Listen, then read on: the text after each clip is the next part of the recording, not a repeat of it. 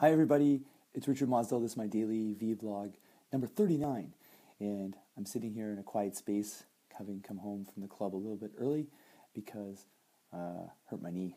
Yep, tore it a little bit, but it'll heal. That's the life of being active.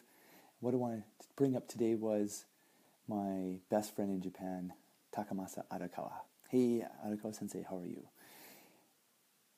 He has been one of my best friends since like 2001.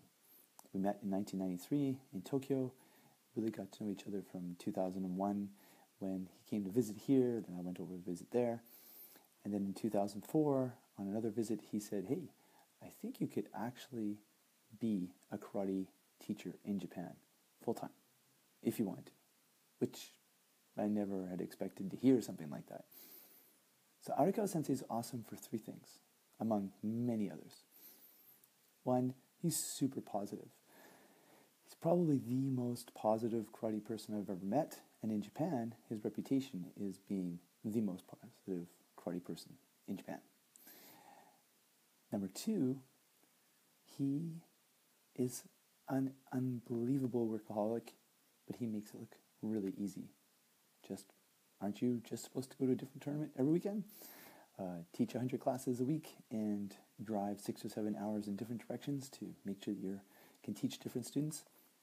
So for Arakawa Sensei, it's motivating to see someone who's that active. Because people say to me, even today, hey, you're crazy busy. You're doing a lot of stuff. Don't you sit down and watch TV? And it's like, no, actually, I don't sit down and watch TV. But then again, Arakawa Sensei doesn't sit down and watch TV anyway. So, yeah, it's kind of funny that way.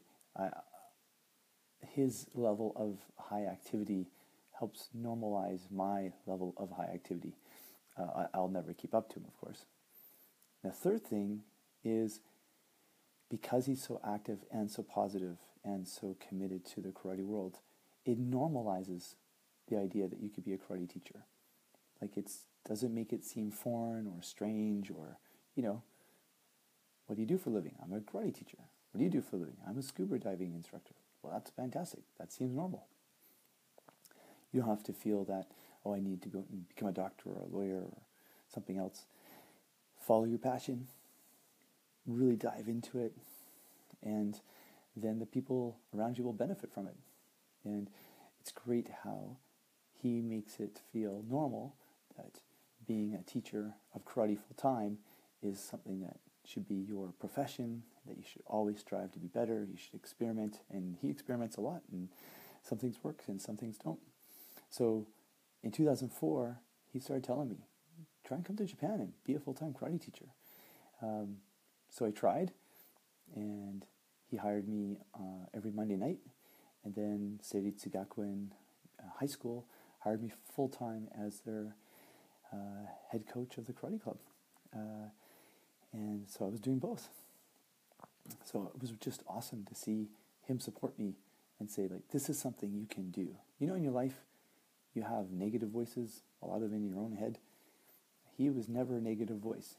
And so he's come to visit us twice since we've been here. And just recently he had his own club tournament. And I couldn't go, but some others did. And I got the program. So let me show you his face, just in case you haven't seen him. So this is Arakawa Sensei there. And again, you can tell he's one happy guy. This is him in Sri Lanka. He gets around a lot. So they just had his club's tournament. It's called Shirimizu. And Moving White Water. That's the cover. So they make a program for the tournament every year. All Japanese tournaments make programs. You can see this is the 29th year of the Emperor, March 26th. There's big explanations, the draws. And then the back of a good program, they'll give history. These are dates. 18th year, 19th year, 20th year of the Emperor, and different things that happened each year. And then there'll be a description of different techniques, a tie a belt, and pictures of all kinds of events of the year. So if you go to Japan, you're going to be part of all this sort of stuff. And if you want to go for a year, go April to March, because that's the school year and the business cycle in Japan. That's when all the tournaments and everything go through. And if you ever heard me say, if you're not in the picture, you're not there, this is where you're going to get that from. And there's a report in here about him coming to Kenzen. Let me just find it. So his last trip to Kenzen, here it is.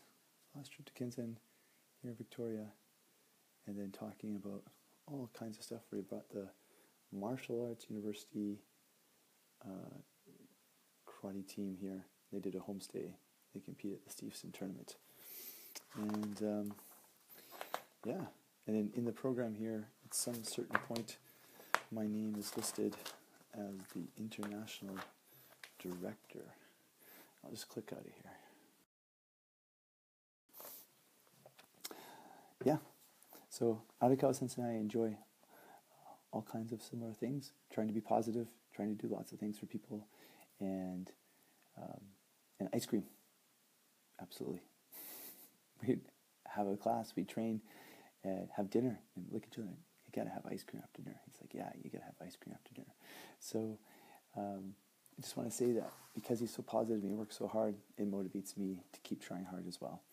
And I know that for lots of the karate students who've seen Arakawa Sensei and all the great students he brings to the university, we'll hopefully get to see them either this September or in February.